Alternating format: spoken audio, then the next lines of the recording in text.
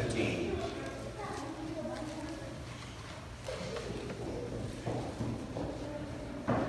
Young people did a great job during prayer time, and we appreciate that. Appreciate the ladies that work with the young children. Appreciate what you do. Matthew chapter 15.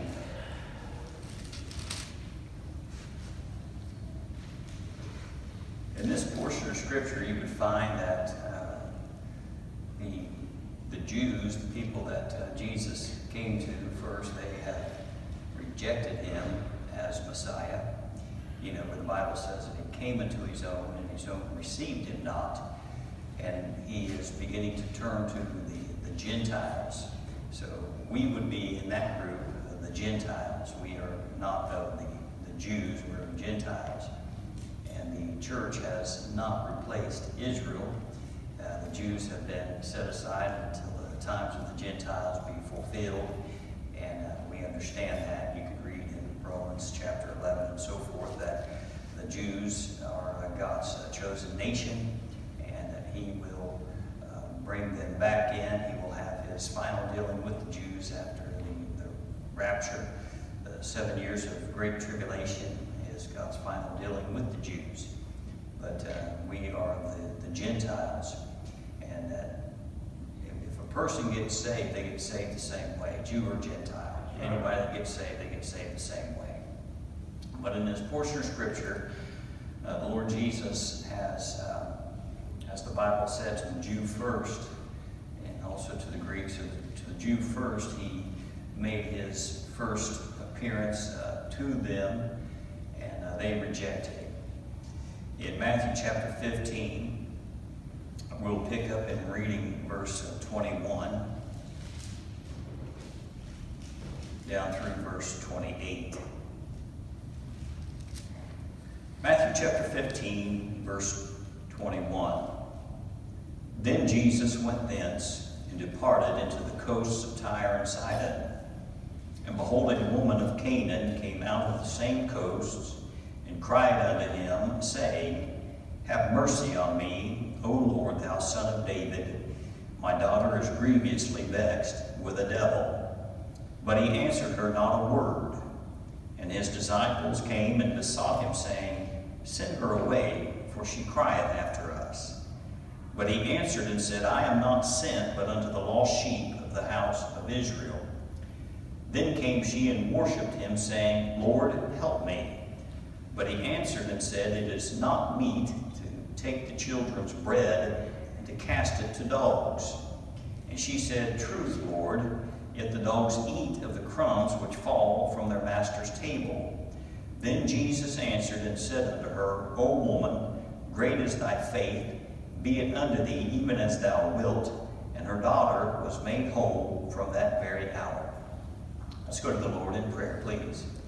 Dear Heavenly Father, we thank you, dear God, for the good songs that have been sung, and now the Scripture that has been read. I ask you to forgive me of my sins and fill me with thy Spirit, and help me to preach the Word of God. And dear Lord, I ask that you would help me not to preach anything that's heresy, but truth, and that it would be received as such, dear God. And dear Lord, that tonight Christ alone would get the glory and honor, but you would help us, your people. We stand in need. America stands in need. And dear Lord, we are a needy people, and we ask you to help us, dear God. And dear Lord, wherever the Word of God goes forth this evening, we ask that somebody would get saved, and dear Lord, that a saint of God would be encouraged and strengthened, and that most of all, the Savior would be high and lifted up. We commit this service unto you, and we ask it in Jesus' name, and for his sake, amen.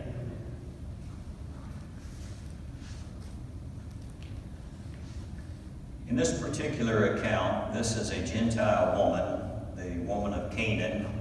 Another account would say Syrophoenician.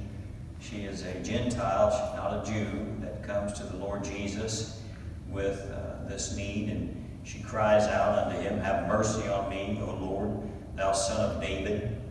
My daughter is grievously vexed with the devil. And the disciples trying to send her away and asking the Lord to send her away. Some would argue the point that they're asking the Lord just go ahead and give her what she desires so that she would leave. And others would say that it is them professing that it is a burden and to send her away. And so the Lord deals with her, and it's a matter of faith. And she passes the faith test, and her prayer, her request is answered. In verse 28, the Lord Jesus comments on her faith, saying, "O woman, great is thy faith." There is another account of an individual, the centurion, that wanted his servant healed. And you know the account there. He was obviously a non-Jew as well, Roman centurion, and he cared for his servant, and he bid them to go get Jesus, that the servant would be healed. And as he was seeing him, he said to Jesus that he was not worthy that Jesus would come and just speak the word. And the Bible speaks about the Lord Jesus commenting that he had great faith and that he had not seen that kind of faith in Israel or amongst his own people. And so it's saying that the Jewish people who the Savior came to did not practice or offer up that kind of faith in Christ. In fact, he was rejected. But the Gentiles, of whom you and I come from, exercise that faith. And in the portion of Scripture where there is a request to teach them how to pray, there is the prayer lesson that is given. The Lord Jesus says, "Nevertheless shall the Son of Man," or Son of God, "find faith when he returns." And so there is a question of this day and hour in which we live, even amongst Christian people, about their faith and their prayers. And we certainly lift our prayers up to the Lord. We want our prayers to be heard, but the Lord Jesus has us examine ourselves when he makes a statement of when he returns, will it be faith? And we know that there's going to be a falling away first. There's a falling out, a falling away, and it is also a falling away of the faithful and the faithfulness of God's people. But he comments that this woman had practiced great faith. In particular, as I read this portion of Scripture, this verse 25 is where we gather our thought for this evening, and it is our request. It is a request not only for our nation, it's a request for our church, it's a request for our families, and it's a request for our Christians. And Christians are hurting, and I see that, and you see that. We participate in that. We know that there are those that are having difficulty, there are those that are having health issues, there are many that are not feeling well, but there are more that are deeper than that, and they need help. And so this individual, she comes, and the Bible says, "Then came she and worshipped him, saying," and there's our thought, "Lord, help me." That's the title, that's the thought this evening, "Lord, help me." And so you can enter into that if you want, and I enter into that, and you can think about this, and you can allow that phrase, that thought, to resonate with you if you need it. And if you don't, you will, but you may need it tonight. I need it tonight. "Lord, help me." That's the title. And so when you look at this portion of Scripture, I just give you like 3 thoughts around this, and we'll look at some Scripture. But in this thought, in the title of "Lord, help me," this individual, point number 1, is facing and is in what we would say an impossible situation. She's in an impossible situation. And so we would see this, that the woman has come to this, and it's no doubt before that she reached out to the Savior that she had dealt with this, I'm sure. And so in this thought of an impossible situation, it is, number 1, seeing the need for help. And an individual typically does not reach out until they see that they have the need for help. The same thought is that a person doesn't get saved until they get lost or they realize that they need to get saved. But I'm talking about not just lost people, though she does represent a lost person, Gentile like we are, outside of the house of Israel, the house of God, and so forth, and coming with this need. But I'm saying that even for the child of God, and to the point of seeing that they need help. She's in an impossible situation. You know, when we step back from that thought for just a moment and kind of apply it globally as we look, there's some that condone the activities and the practices that are taking place in America today. And we understand that there was a signing again of this Marriage Act and so forth by the president, and there would be many that would applaud that. And there were many there that would applaud that, and they are waiting for that. They've been waiting for that. They condone those activities that are taking place. There's some that would applaud the life and lifestyles that are taking place and honoring of those that come out and do the things that they do. But there are some that recognize we have a problem. And America is in trouble. We realize that. America is in trouble. And then there are some that are creating their own problems. There are some people, there are even some Christians that are creating their own problems. But there are some that are having great difficulty just because of life. And I'm talking about just things that take place in life. It could be the Job story, a real account of an individual that just demonstrates that there is trouble in life. And there are some that are like that. There are public situations and difficulties that are affecting everybody in this nation. You look at it biblically, and Daniel was taken into captivity not because of his own sins, but the sins of the nation. And the sins of the nation affected everybody in that nation. So Daniel and Shadrach, Meshach, and Abednego, and those that were carried off, they were in captivity not because of their own sins, but there are difficulties within this nation from the public realm that are affecting everybody. And it's biblically speaking to the fact that God is against sin, and God is against the sins of the nation, and God can't bless in that respect. But I'm talking about also personal difficulties and situations. There are personal difficulties and situations that some get themselves in. They've gotten themselves in, and it's difficult. It's really difficult to the point that they don't have control over them.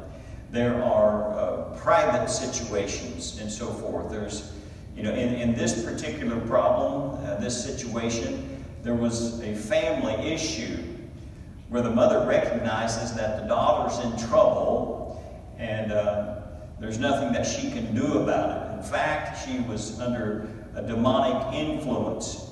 Now, the one under the demonic influence may or may not realize that, because the Bible says that Satan has blinded the minds of those that believe not, and so forth. But I want to say, in this impossible situation that you've seen this lady in, there was a powerful enemy behind it. And so, whether it's the public situation that we are dealing with in America, because most would say they can't believe the shape and the direction that it's going, and the personal difficulties that are around, there's a powerful enemy that's behind it. And she tells us that from the Word of God, where the Bible says in verse 22, "Have mercy on me, O Lord, thou son of David, my daughter is grievously vexed with the devil." There's a powerful enemy behind it, grievously vexed with the devil. And I thought about that, and this grievously vexed with the devil, it could be a tall, dark, and handsome devil. It could be any kind of a devil. It could be an addictive devil. It could be a spirit of rebellion. It could be a spirit of divination. It can be all kinds of spirits that the devil uses. He has lying spirits and the art of deception. And he has devils that can appear good. He has demons that can appear like ministers of God. He can have all kinds of devils and demons that can vex an individual. And this girl was vexed by a demonic spirit. This powerful enemy deals in sin and deprivation. Sometimes that sin is entered into by the individual, and yes, it can be entered into by the child of God getting into the flesh. We know that a born-again child of God has the Holy Spirit of God in them that does not sin, but they also live in a body of flesh that is able to sin, can sin, and perform all of the sins that a lost person does. And when an individual enters into that realm of sin and the depravity of sin, then the demon oppression in that case bids them to continue going in that act of sin. The flesh is able to commit all of these sins, and it feeds on those sins. If an individual eats a piece of candy, you bet they want another piece of candy. If an individual takes a drink, they want another drink. If an individual takes dope, they want more dope. If an individual is in an act of immorality, they want it more. And they can resist that only in the power of the Holy Spirit of God, but the flesh will give in to that. And it's given over to this sinful situation. It is either demon possession for the lost person, or it's a demon oppression. And so this powerful enemy is sin and the depravity of the flesh. It's very powerful. The flesh is very powerful. And we, as I've testified and we've noted this often, as the young people like to come and we like to pick them up on the bus route. And the little children, they love church. Little children love church. And it seems like after they get to the age of accountability and their eyes are open to the things of the world, that they love the world.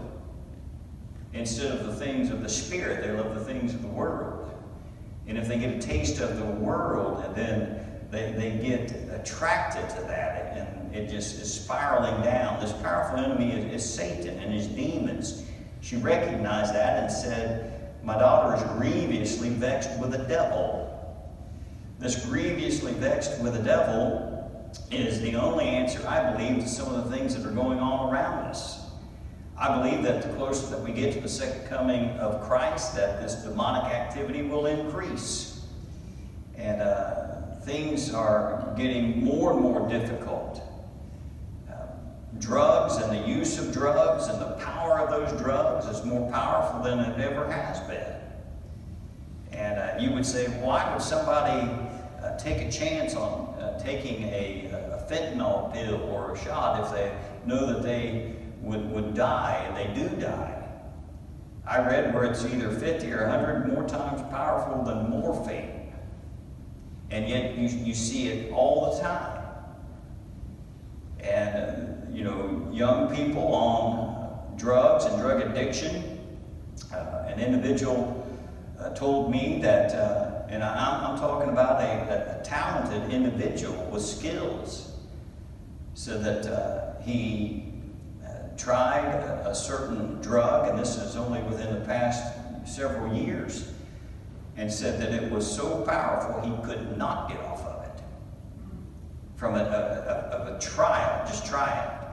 Couldn't get away. And then certain things took place that forced him off of it, and he is, you know, by the grace of God, staying away from it, but he says it haunts him. And so that's what the young people are against. That's what's up against us. And I don't mean to get morbid, but on these shootings and these types of things that are taking place, if you read some of those interviews that they've made with them, these young people that are mass killing, they say, well, it was like a video game. And so it's in real life, real time for them. But I'm saying it's more than it used to be. And it's more difficult than it used to be. And it's in their forefront more than ever. And it's a demonic activity. She was possessed with a demon, and her mother wanted to help her. It looks like an impossible situation. And so you can realize that, yeah, America is there, and the system is there, and so forth. And then, you know, you may think of something that seems impossible in your own life or family. Seems like an impossible situation. When you go on with this account, it not only is an impossible situation that she was facing, but it looks on the surface as an improbable solution. She went seeking help. It looks like an improbable solution as she went seeking help, because when she went, the Bible says, and she cries, "Have mercy on me, O Lord, thou son of David. My daughter is grievously vexed with the devil." But he answered her not a word. And his disciples came and besought him, saying, "Send her away, for she crieth after us." It doesn't look like in verse 23 that up front that the disciples care or can help to be sent away. And there are times when the brethren cannot help. There are times when they will not help. There are times when they cannot help. And you and I, as children of God, if we're not in the impossible situation, we need to have some compassion on those that are in a situation. Sometimes that, you know, they can offer sympathy and empathy and prayer, but sometimes they just can't physically do. But they ought to be able to have some care for these other folks, because you don't know when you would be in one of those. At first, it doesn't look like the Lord cares. In verse 24, he says, "But he answered and said, I am not sent but unto the lost sheep of the house of Israel." Now, it's a statement that is a fact. It's to the Jew first, and he lays this down to us. But when you think about it and you own it, those that are not firsthand connected with your pain or your issue, sometimes they can't feel that until they enter into that situation, or that to give a solution. There's sometimes, and I'm not going to be mean, but sometimes it seems like that the brethren would say, well, the individual gets what they deserve. And we certainly don't want to take that kind of an attitude, because we don't want what we deserve. If we got what we deserved, it'd be hell. And praise God, we don't. If we could just get somebody to enter into this situation with us that can help us and to feel that, it seems like an improbable situation. And so we see in this account there is an impossible situation that she's in. She can't fix it. It seems up front that there's an improbable solution, but I want to say this last, and this is the positive transition in the thought: there is an immutable Savior. This is the source of help. He's the source of your help. And the Bible gives us this account and other accounts like this for you and I to realize that there are situations we have no control over. We may or may not have gotten ourselves into them. And it may seem like an improbable solution, but if you would allow your faith to stand, if you would allow your faith to go through the test like she was tested, the devil tempts you to make you lose your faith. The Lord Jesus tests your faith to build your faith. That you would allow this to allow you and I to see that there is an immutable Savior. He is the source of our help. Now, notice this in Malachi chapter 3, last book of the Old Testament, Malachi chapter 3. In Malachi chapter 3, the Bible says in verse 6, Malachi 3:6, "For I am the Lord, I change not. Therefore ye sons of Jacob are not consumed." And so within that verse he says, I am the Lord, I am Jesus, I am God, I change not. God doesn't change. He's the same yesterday, today, and forever. Therefore ye sons of Jacob are not consumed. It's speaking about the immutability of God, that He does not change. And it's also speaking about part of His unchangeableness is that He is a merciful God.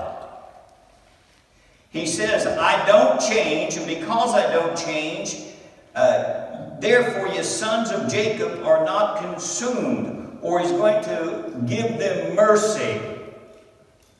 This is the last book of the Old Testament. And His children, the chosen of Israel, have not been faithful to Him. You've read that throughout the Old Testament. And they have gone into captivity. They've gone out of captivity. The 10 tribes are dispersed. You've walked with them through the wilderness. You've read the accounts of them. They're murmuring, they're griping, they're complaining. And with all of that, there's been chastisement, yes. But because God does not change, His mercy does not change. And He says, therefore you're not consumed, because if His mercy had been expired, they would have been consumed. God does not want to hurt His people. God wants to help His people. And God is merciful. God is long-suffering toward us. The Bible says that He's not willing that any would perish, but that all should come to repentance. He doesn't want anyone to die and go to hell. He doesn't want you to barely make it. He doesn't want you miserable. He doesn't want you suffering. The joy of the Lord is your strength. This is the immutable Savior. He is the source of my help. She had an impossible situation. Maybe you're facing something like that. Or you kind of look around kind of bleak, like it's an impossible situation.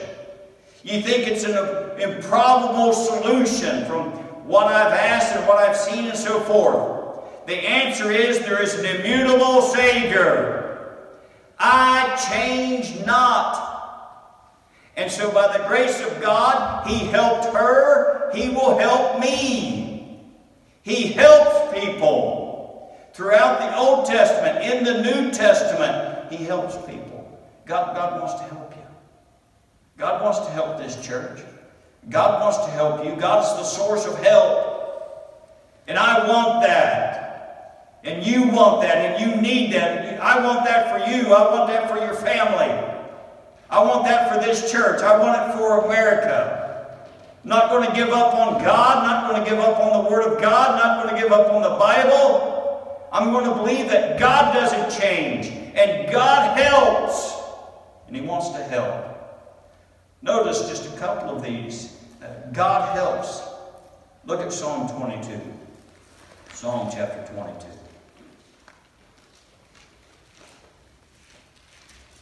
In Psalm chapter 22 and in verse 19. This is a psalm of David. 22, 23, 24, and so on. This is messianic. Psalm 22. Talking about the Lord Jesus having His hands pierced and His feet. And He says in Psalm 22 and in verse 18, they part my garments among them, cast lots upon my vesture. This is messianic. It is prophetic of Christ on the cross. And this is God the Father allowing Christ to be on the cross. And it looks like that's an impossible situation. And there the disciples are standing there, and there's Jesus being crucified. And there's His dear mother there looking on. I mean, Jesus was only 33 and a half years old. You know, Simon had told Mary and Joseph that he came with this 8-year-old baby boy into the temple to have him dedicated and Simon had told them, or Simeon had told them that the Holy Spirit of God had told him that you're not going to die until you see the salvation of God. And he picked up Jesus in his arms and held salvation. He said, I've seen salvation. And he told Mary that her heart was going to be pierced. Her heart was pierced there, standing there at the cross, seeing Jesus with nails in his hands and his feet, suffering for the sins of the world. Seems impossible. In Psalm 22, he says this, But be not thou far from me, O Lord, O my strength, haste thee to help me. Deliver my soul from the sword, my darling from the power of the dog. Save me from the lion's mouth, for thou hast heard me from the horns of the unicorns. I will declare thy name unto my brethren. In the midst of the congregation will I praise thee. Ye that fear the Lord, praise him. All ye the seed of Jacob, glorify him, and fear him, all seed of Israel. For he hath not despised nor abhorred the affliction of the afflicted, neither hath he hid his face from him. But when he cried unto him, he heard. This is speaking of the Lord Jesus and crying out to God the Father. And the Bible says, But be not thou far from me, O Lord, O my strength, haste thee to help me. Haste thee to help me. God will help you. Now watch this. In verse 22, this is a dialogue back and forth, whereas the psalmist is saying, and he's speaking under inspiration of the Holy Spirit of God, obviously not knowing that he's speaking prophetic truth, messianic psalm. And you know the relationship between the Lord Jesus and David and the throne of David. And he says in verse 22, of this help that he gets, I will declare thy name unto my brethren. In the midst of the congregation will I praise thee. I'm going to praise God at church. God help me. I'm going to praise thee in the midst of the congregation, amongst the brethren. I'm not going to send them away. I'm going to point them to. And I'm going to come praising God into the house of God. Praising God into the church of the living God. And I'm going to allow them to understand God helped me and God will help you. And God can help you. Notice in Psalm chapter 40. In Psalm chapter 40.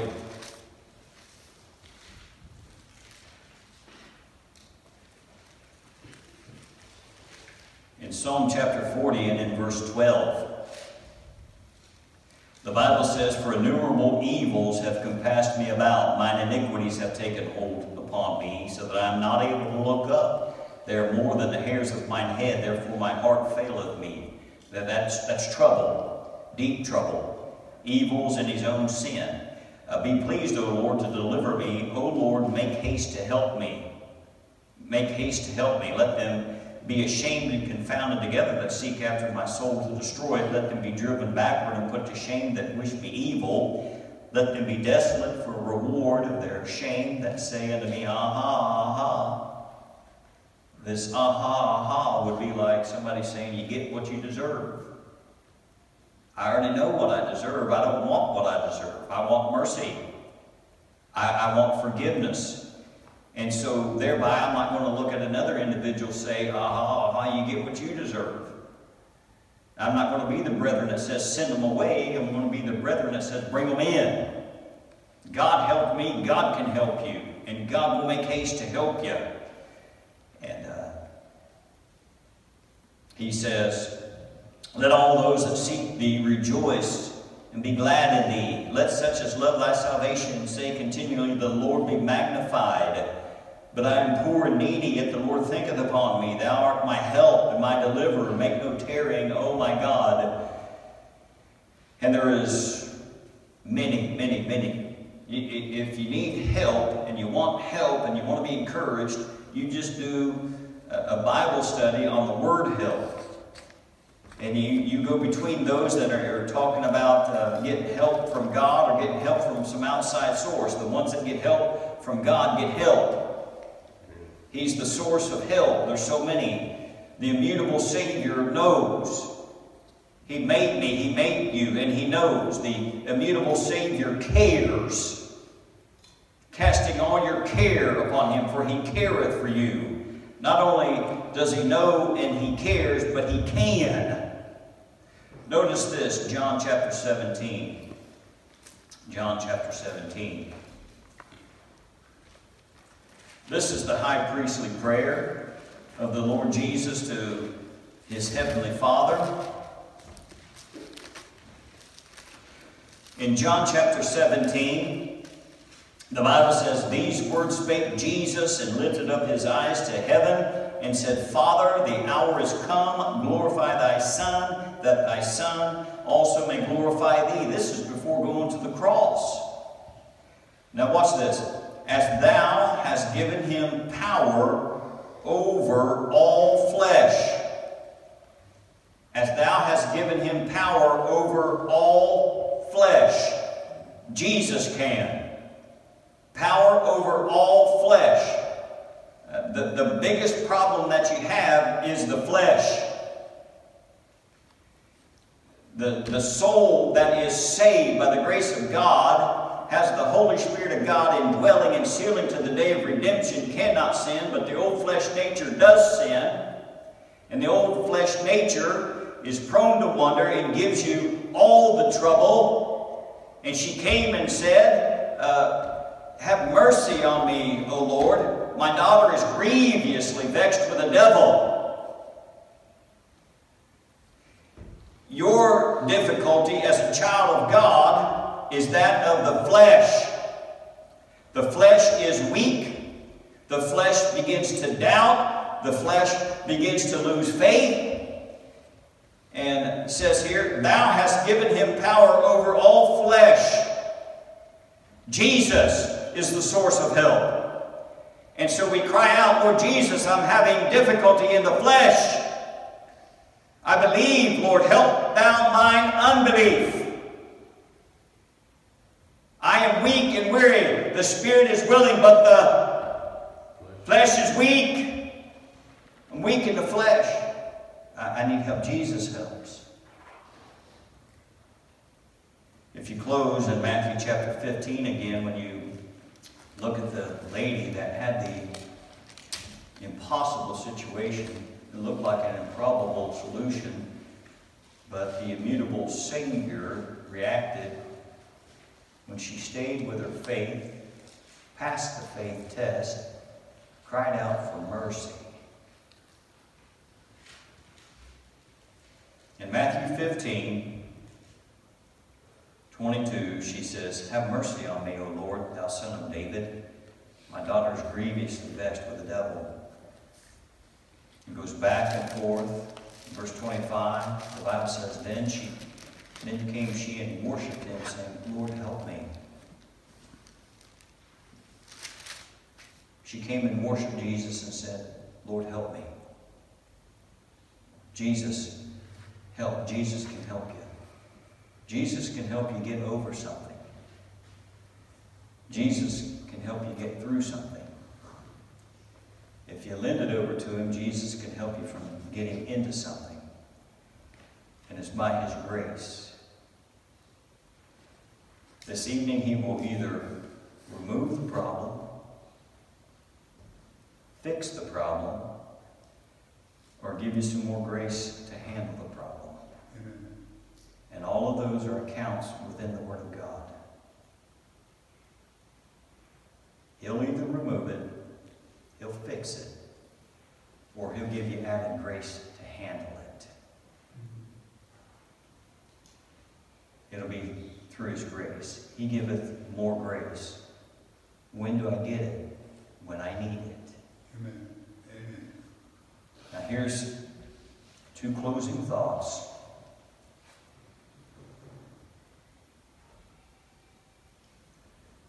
And again, I don't know if you need this evening.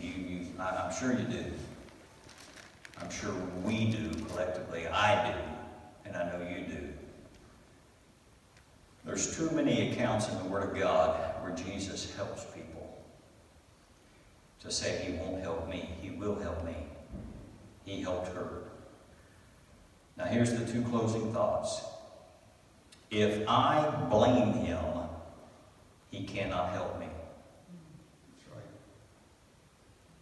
If I blame him, he cannot help me. Reciprocal, if I bless him, he will help me.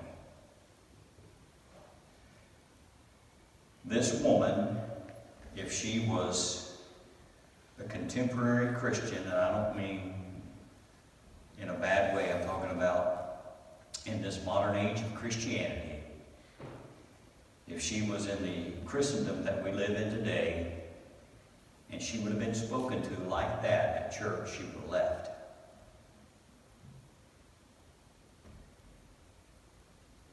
It's a test of faith, is all it is. She passed. She got her prayer answered. How did she bless him, preacher? She said, O Lord, thou Son of David. Recognizing who he is. My daughter is grievously vexed with the devil. With an outpouring of heart. She wasn't like a scribe or Pharisee that was trying to catch him. She had a need. And even when the things that were said to her, like the brethren saying, send her away, or the Lord Jesus talking about, it's not meet for me to give the bread to the dogs. The Bible says she came and worshiped him, saying, Lord, help me. She blessed him.